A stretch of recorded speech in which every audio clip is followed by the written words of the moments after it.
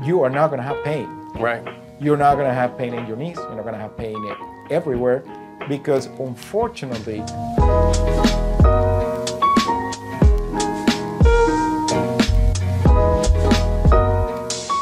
Hey, it's Dr. G from FCMW, and here is another episode of Healthy Exchanges with Dr. G.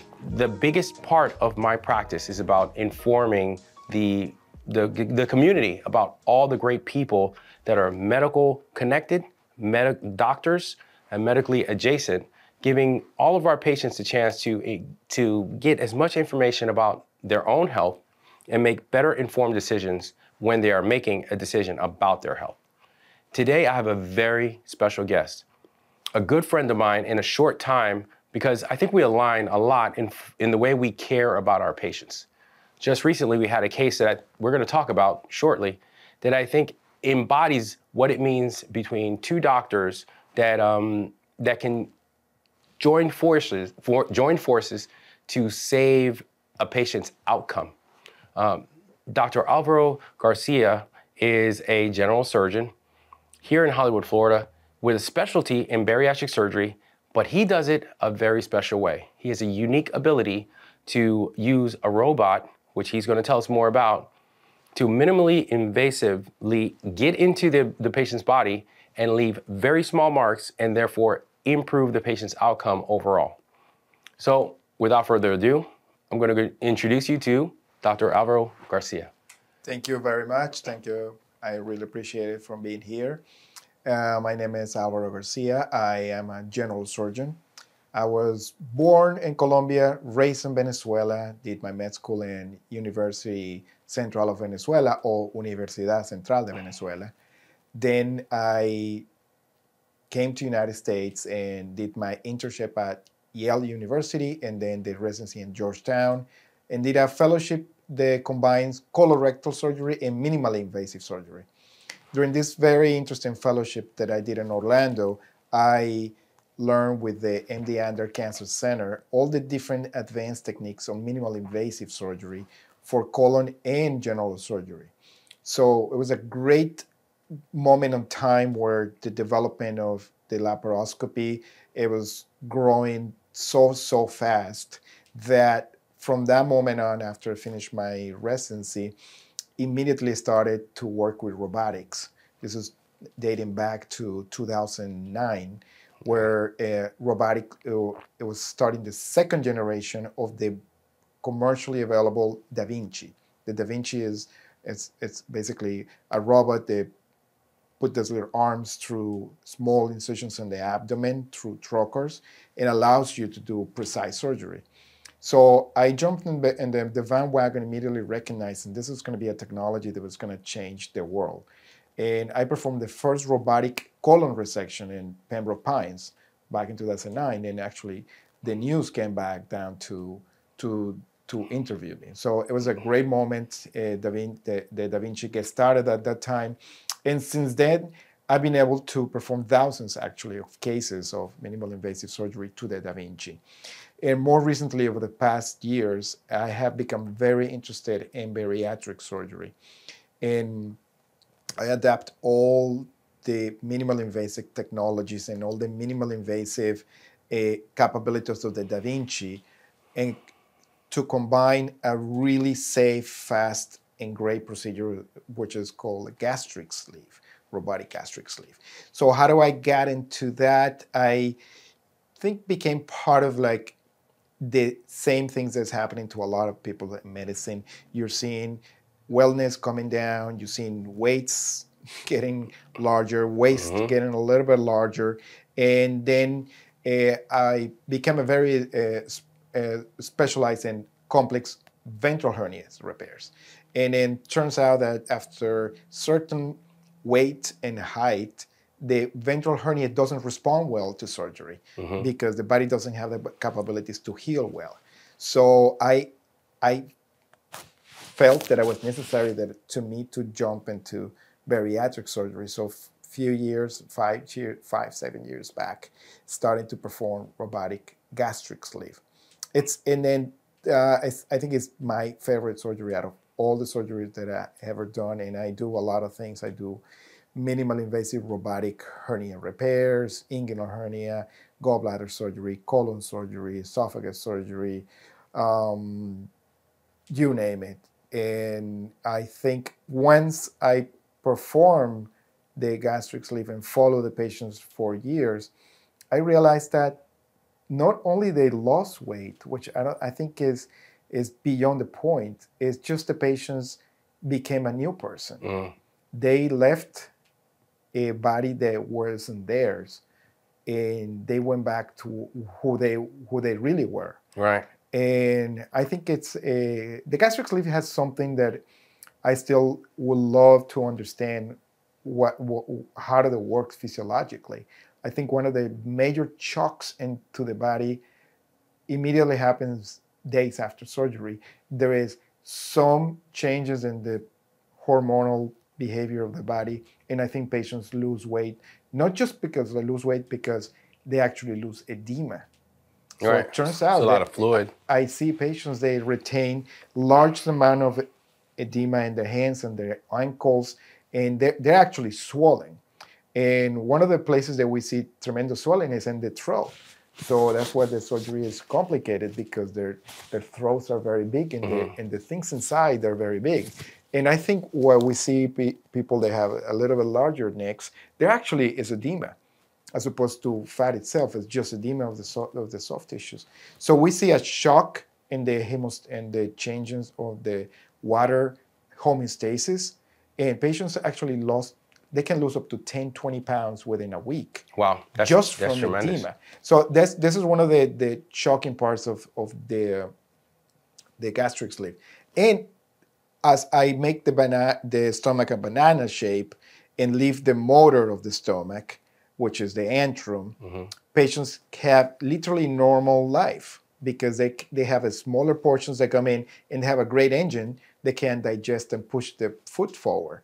So you actually can eat normally, but just smaller portions, which is something that we have discussed in terms of what is it that the first thing I ask you today, what is the first thing that you do when you get somebody they want to be in your program and they're committed? You say portion. Yeah, portion control is number one. Portion control is number one. So the gastric sleeve, I think, in combinations with the new GLPs and the new medications that we have, we can achieve this long-term control. But going back to where I'm very interested on participating in this interview with you, because I wanted to bring the awareness that what matters in terms of health is get the patients to be in combination with two doctors. They can oversee the entire holistic care of the patient, from the medical standpoint and the surgical standpoint, because we can't get away from this symbiosis. Right. So once we have the right tools to get the patients motivated, to wanted to do better, to wanted to regain themselves, so we have different tools. And this is one of the things where I think I would love people to make aware how easy it is to get a gastric sleeve. It's a surgery that can last under 40 minutes in one night in the hospital, which is not even required anymore. We're doing this outpatients, patients going home the same day, because the technology has allowed for this to happen. Plus the Vinci. The Vinci has allowed that. The Vinci is probably the biggest, one of the biggest innovations, I think, in general surgery, probably in the last 20 years, probably. I don't know. You know better than me, but I see patients in and out, and like you said, a surgery that would be like 4 or 5 days post-op, now it's an outpatient thing. That's amazing, and I think also the fact that it's become more. We still need specialists like yourself. The machine is very expensive. Well, we have to have major centers have them, but it's becoming more commonplace, I think, across the U.S. But we meet guys like you that can train the younger guys that are coming up on how to do this, because you are, like you said, the very first one in Pembroke Pines. That's huge. You're a pioneer. And what I heard from you is that you are not afraid to jump in and use your skills on both sides of the diaphragm. Not every general surgeon is ready to do that, esophageal surgery and, below the diaphragm and work there and go everywhere, gallbladder surgeries as well. That's not common. That's not a common thing. Can you tell me a little bit more about what it's like to be, fully engulfed inside of the Da Vinci device? What is it like to be in control of that device and performing surgery?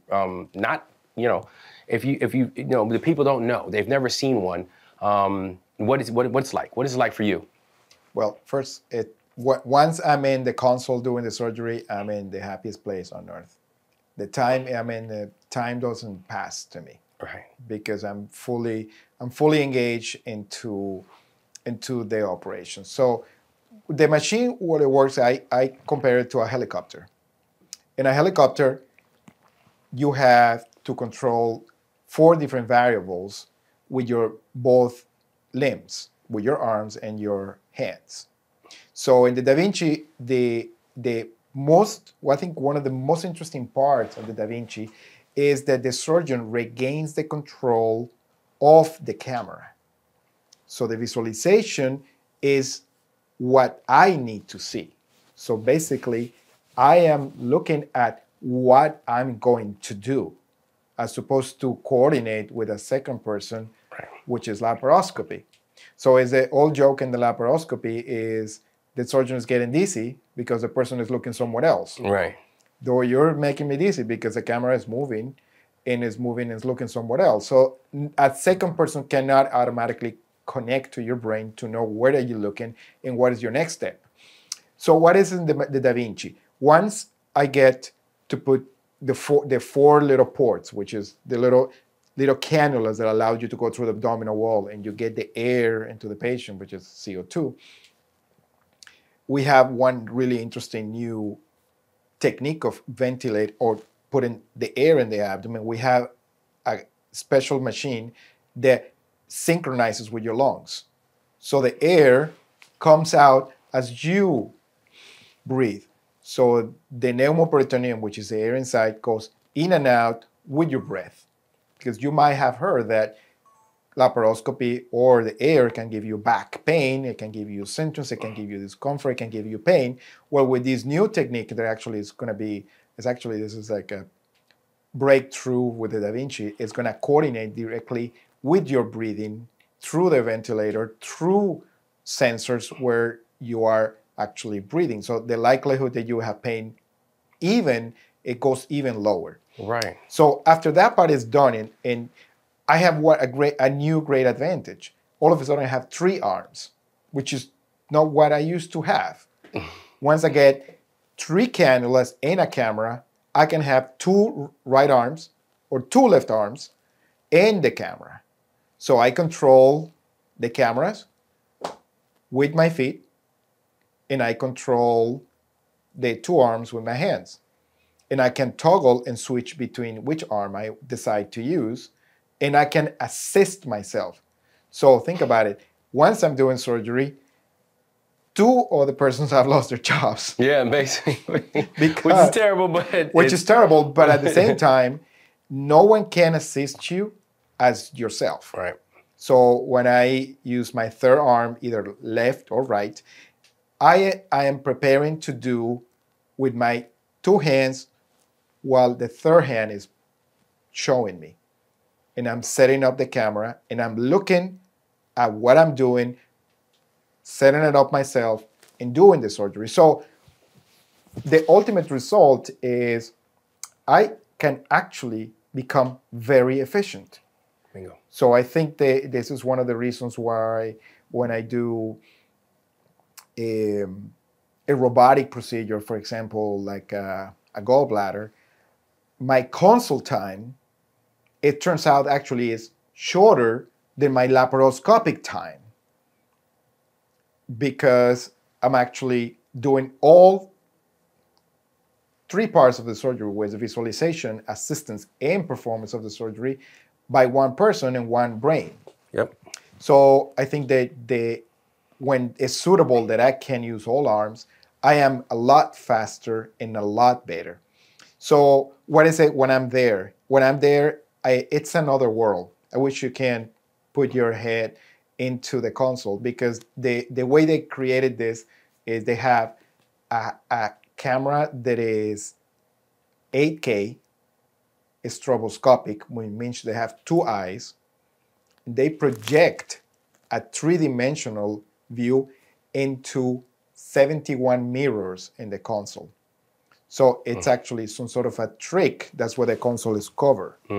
Because the stroboscopic view is projected into different mirrors until they project back the digital final view into two different cameras. And the two cameras go separate to each one of your eyes. Wow. And when it mixes in your brain, the sensation for the person operating is that you have an absolute identical view of what you do three-dimensionally with your hands. With one advantage: you have up to 10 times zoom. You have just better control of the lighting, because you can software adjust all the lights within the inside of the abdominal cavity. So you actually see better than if you have to open somebody, because you have to adjust certain lights. Your pupils move differently. Your pupils react differently to different lights. So this light is, by design, allows you to keep your pupils open. So you are like a cheetah that is praying in the middle of the night. Because you can, in the middle of the night, because you can see through things that otherwise you wouldn't. Right. And now it comes the part that is even more crazy. We have going into the fluorescent medicine surgery. So we have noticed that when you inject the patients intravenously, green contrast called indocine green, and a certain different lightnings levels, you can actually see the circulation of the arterial blood, Wow. the venous blood, the bile, and allows you to differentiate where the cancer cells move within the body. Wow, that's powerful stuff. Like, you can actually see which vessels are which now, so it's not, you're not like, you know, I know you guys, surgeons, well-trained surgeons, surgeons with a lot of experience can tell what a vessel, which vessel is which, but now you visually are seeing what's what, and you can see actually what, bile ducts and all that. That's powerful stuff. I mean, I would imagine that just makes mistakes even less probable, probable. Let's just say, let's bring up a recent case that we have together. Right. We have a elderly gentleman came from out of the country, very sick with a gallbladder, and the patient felt so comfortable to speak to you direct the care of his father. Yeah, it's just an octogenarian, nice man who had family. They were doctors around the country, right? And they listened to you more than any family member. They're involved in medicine, because they knew that you actually had taken care of his son so well. They were absolutely trusting you what your advice would be. Right. So you contact me. You ask me, listen, I have somebody that needs.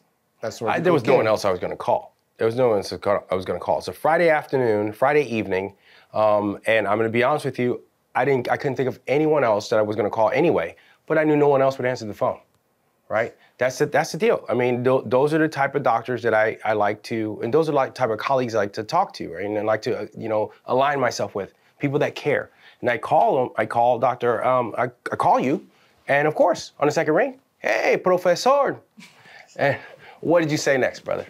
I said, bring it to me. So I brought the patient to the emergency room, perform a full workup with MRI, CAT scan, ultrasounds, everything we know. And generally things happened. The hospital called their own physicians, which they were very ready to take the patient for surgery right away. But it wasn't my opinion that the best care was to do a delay with control of the infection, the sepsis, prevent sepsis.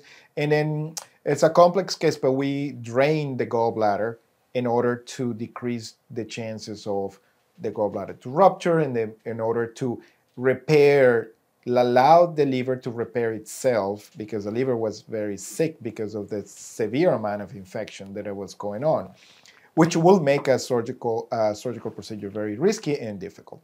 So after the patients got drained, went home for 2 weeks, and then I took him for a robotic gallbladder removal.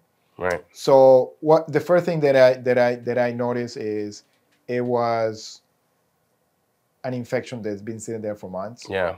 And the drainage allowed me to localize the gallbladder right away, because we saw the drain coming into the gallbladder. And one thing that is something that never told you, but once the patients have acute cholecystitis, meaning the gallbladder is obstructed. So when the gallbladder is obstructed, the dye that I use to see the biliary system, it doesn't enter the gallbladder, and it doesn't enter a very important structure called the cystic duct, which is a structure that connects.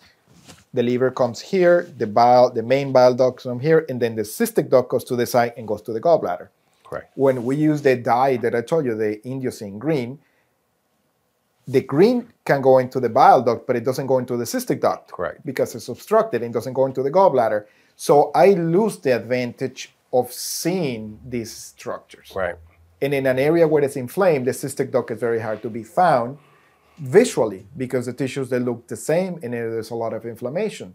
So by having done the drain, once the pressure goes down, the gallbladder obstruction generally improves, and the stone that is stuck in the neck of the gallbladder comes back out. And I know that that's happening because the drainage of what's going in the drain changes colors.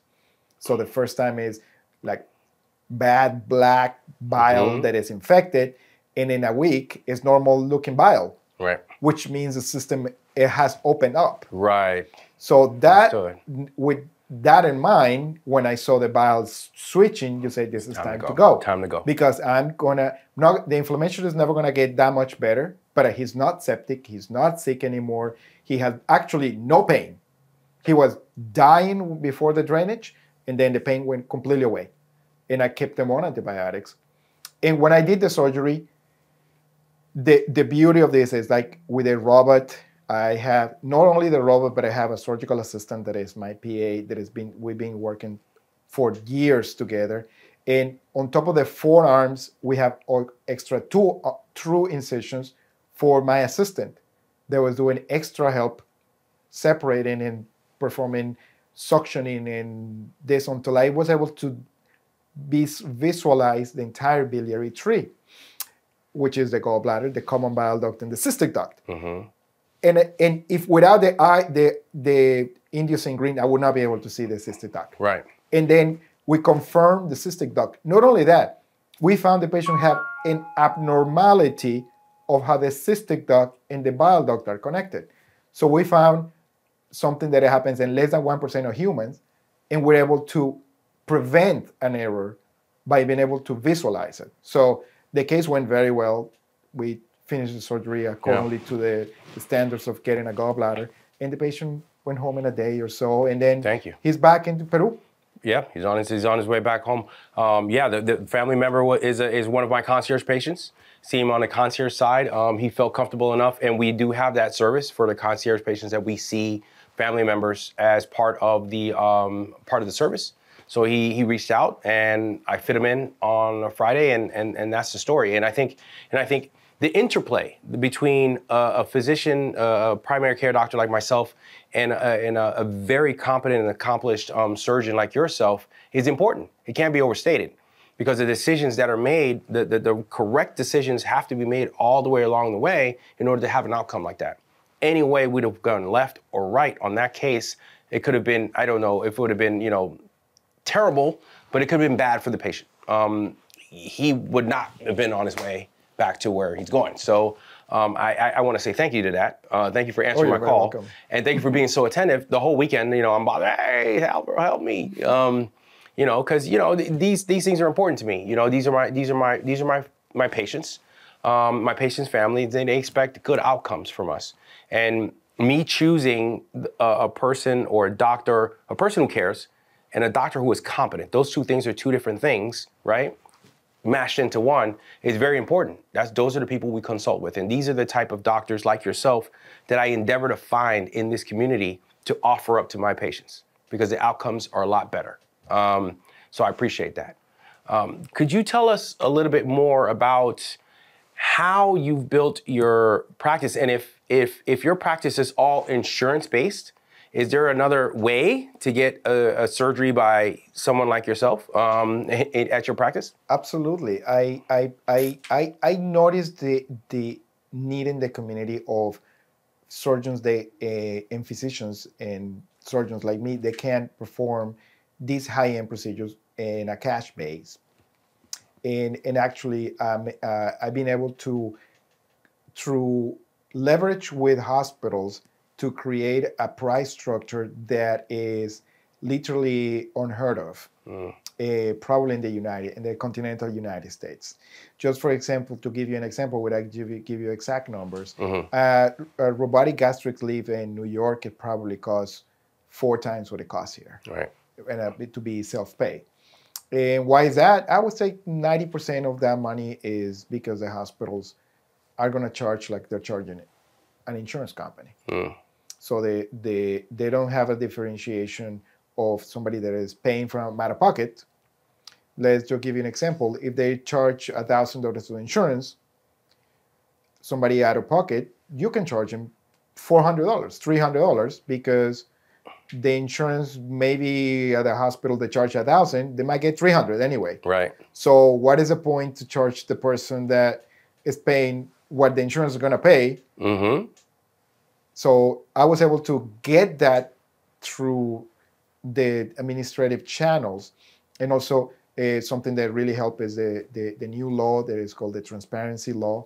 That transparency law, it also was a very important boost to be able to create this very well transparent process for patients. So which it means it's within anyone's means to be able to have a robotic surgery performed. Right. And a lot of patients, I would say 75-80% of the times is insurance based. But there are some patients that they either insurance don't have coverage, the deductibles are too high, or they're not allowing them to use these advanced procedures because some insurance might want to have some cost saving measures, and smaller hospitals with outpatient centers where the outcomes, they might not be bad, but they're not going to be as good. So it's in the right of the patient to invest in themselves and get the surgery that they feel meets their needs. Right. And they get the surgeon that provides the service within reason, not within like extraordinary amounts of money. So I'm able to perform robotic inguinal hernia, robotic umbilical hernia, robotic gastric sleeve, endoscopies, colonoscopies, and also I'm very open to take care of patients that come outside of a country. I have patients that come from the Bahamas, patients that come from Haiti, I have patients that come from Colombia, I have patients that come from Brazil, I have patients that come from all over parts of the world where the access to these technologies is not as common, it's not there, and then they like to come to our centers. And actually, I have a program where we have, in certain hospitals, we have a very nice, wonderful hotels that accommodate my patients and give them a really great deal. We use a place called Coral Springs, and they have a deal with a hospital that is literally within like walking distance to the hospital, and it's a very, very nice hotel. So we have patients that come out of town. We coordinate. We'll help them get in their hotels. And get in their procedures. And generally, what I do, patients that come out from out of state, or which have been, I would say, 50% of patients that I've done gastric sleeve that have come from out of state. Nice. And out of a country, we'll help them and assist them to get to where they need to be. And those patients, they're making such an effort that they will do a lot of things for them. For example, we allowed medical clearances to be performed in where they are. Okay. We set up the entire care for the patient, and then we review this online, and I speak with physicians from other parts of the country and different parts. I mean, I have a patient that came from Boston recently for a gastric sleeve, and then discussed with his hematologist his issues. And it's great because the patients are able to reach what they would reach otherwise somewhere else. Right. I have a patient says, well, I had the Match General, which is a Harvard hospital, across of me, but they don't take my insurance, no one will see me, and I will never get the surgery for 3 years. And he says, and then his out-of-pocket was so high that will cost him literally 80% of what the whole charge was here cash. And so the patient say, well, I'm booking a flight, get the surgery done, and went back to Boston. And they couldn't believe in Boston that he had the surgery done. Yeah, right. He went back. You got it done in fucking You got it Florida? done for What's up? what? That's it.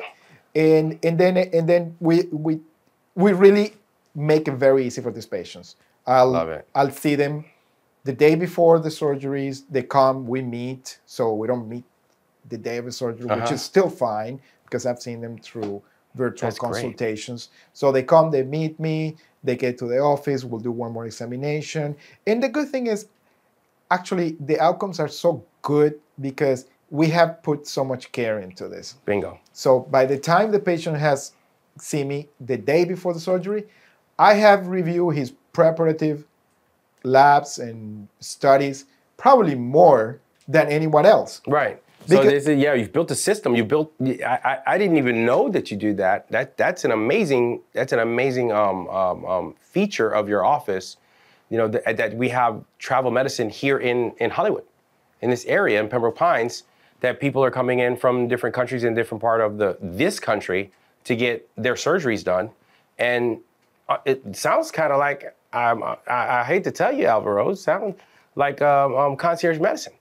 It is. It sounds like what we do here in this office. I think it is. And then, yeah, man. And then I think from now on, I'm gonna get you involved in this because the other thing we have done is we have set up the patients to come with their studies done in their laboratory and data, and they come to get a medical clearance with you, where you review the data and examine them and get the history and gets done.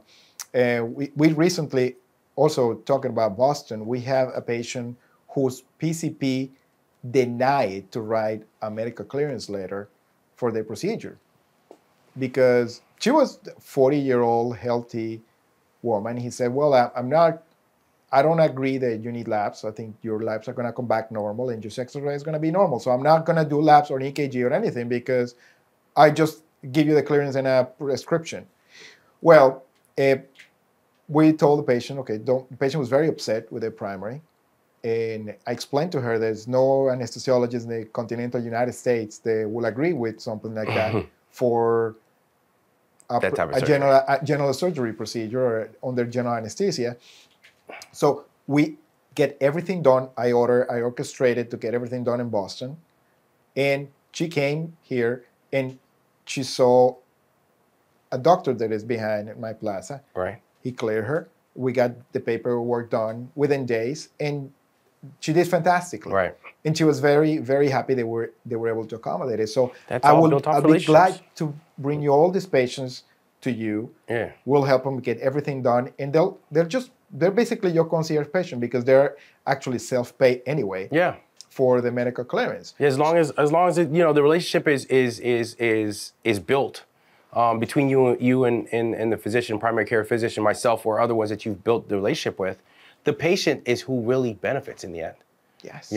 Because she was looking for surgery and was held up because of XYZ reason why this surgeon decided that they would not sign off on the clearance.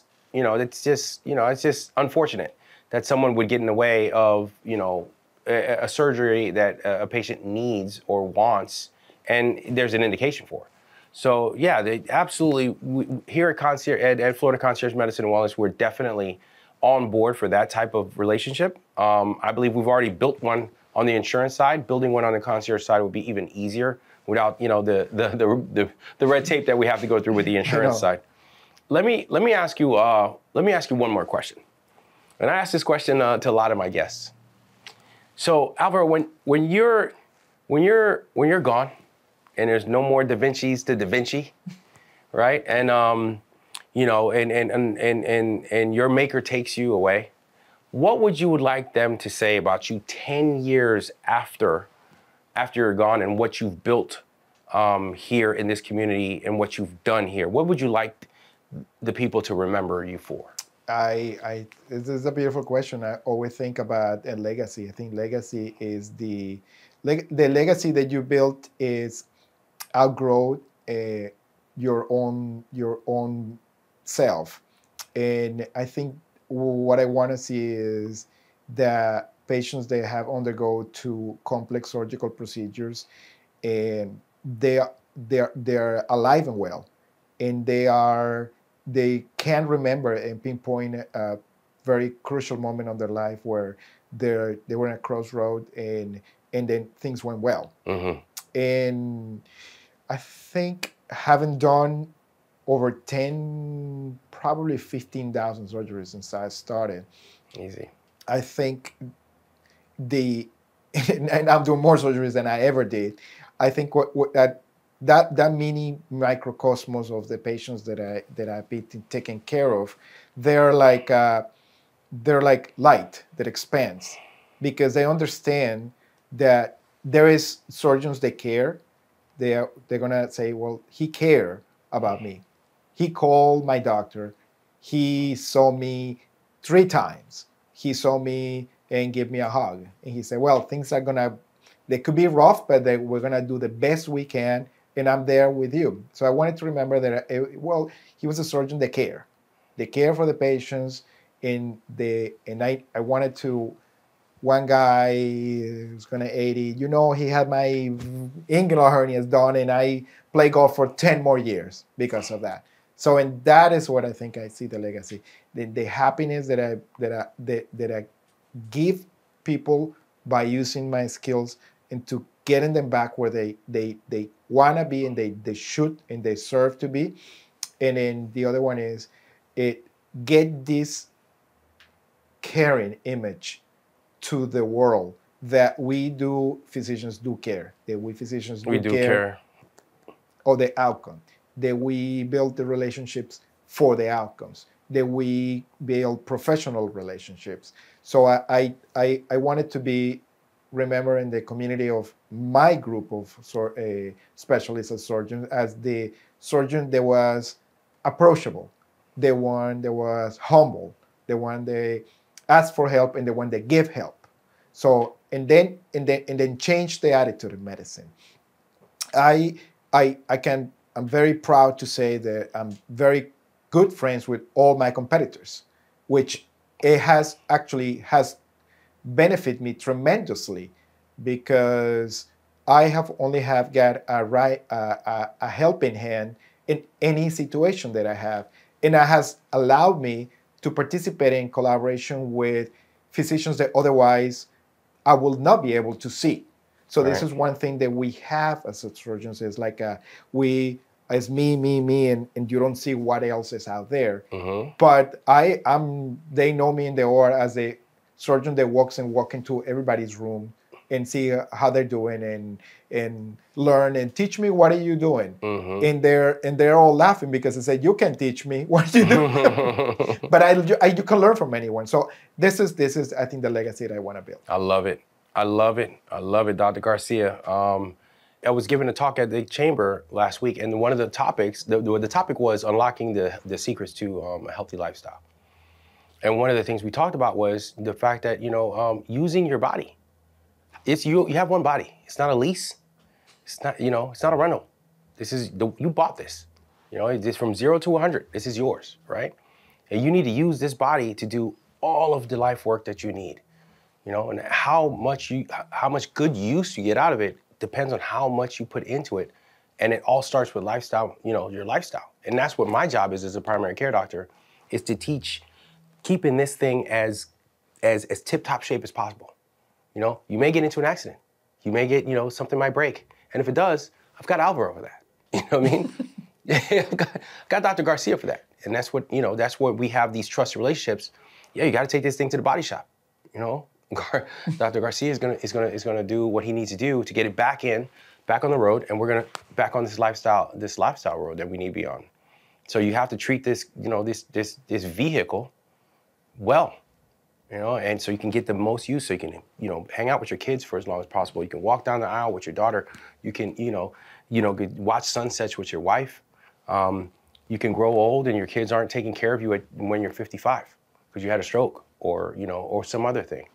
You know, that's my job, to help give people information, as much information as possible, so they can do all the great things that they want to do with the passion of their life.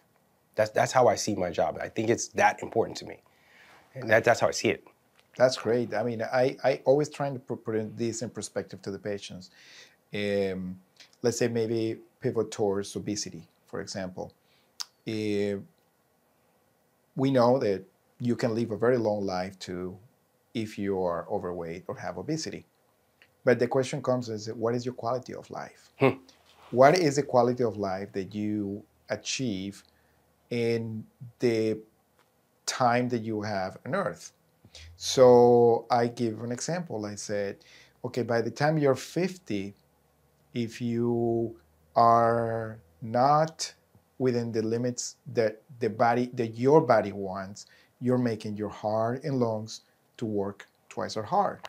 Yeah. You're making your joints, they're being given to you in one specific thickness to withstand a weight that you can't. I give the example. You want a Volkswagen to carry the load of a truck that is coming off out of the chip. You're gonna get one of those shipments and tow it with a Volkswagen. You can't. The Volkswagen is gonna eventually break. Right. So I tell patients, what you want is the life that you have after 40, when you are more likely to have achieved some freedom from the economical standpoint, is that you are going to be able to, as you said, take a walk.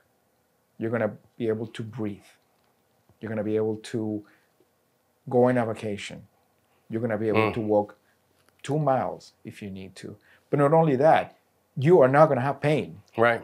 You're not going to have pain in your knees. You're not going to have pain everywhere, because unfortunately, as we age, even the most healthy person, it will have a problem. Yeah. And your problems, they're going to magnify. And the magnification of the problem is going to make you unlikely that you have the reserves to overcome things that come your way. Bingo. So all the things that come our way are cancers. In men, the circumference of the abdomen determines what are your chances of having prostate cancer. In women, the circumference of their belly determines how many chances they have to have breast cancer, because they're just hormonal cancers. The extra fat accumulated in the body makes your body more likely to use one of those hormones to give you your own cells a problem. And then, can you avoid a breast cancer? Yes, if you lose weight. If your weight goes back down to normal, you could be off the risk of having breast cancer. And right there, you have gained 20 years of your life. And you have saved yourself chemotherapy, mastectomy, and endless follow-up with doctors. Not to mention the stress that you've also put on your family, who also worry about you and love you and want to see you do well. And you are ill, you know, you can remove that part of your story. That chapter in the book doesn't have to be written that way, and that all is done years ago. And the lifestyle modifications and lifestyle choices that you make, and that's our job, to help these patients who sometimes they just don't know. Many times they don't know, and that's our job to educate them. So it's huge. You definitely do care. There's no doubt about that. This last case that we just talked about was something that we texted about and spoke to each other about constantly until this case was actually, you know, buttoned up, and the patient now is on his way home. So I'm so thankful, I'm so honored, and it's a privilege to have you here at FCMW to visit our space and to be on Healthy Exchanges with Dr. G. That's about all we have for today, but man, I think we have a lot of value in today's episode. So if you'd like to get in touch with Dr. Alvaro Garcia here in Pembroke Pines in the Hollywood, Florida area, go ahead and take a look down in the description below. We have all of his contacts. You'll have my contacts. And also don't forget to like and subscribe to the channel for our next episode with Healthy Exchanges with Dr. G. Dr. Alvaro Garcia, the eminent professor. Thank you so much. I appreciate you coming on the show today, man. It was great. For having me here. Thank you so much. Absolutely. Thank you. Thank you. Till next time.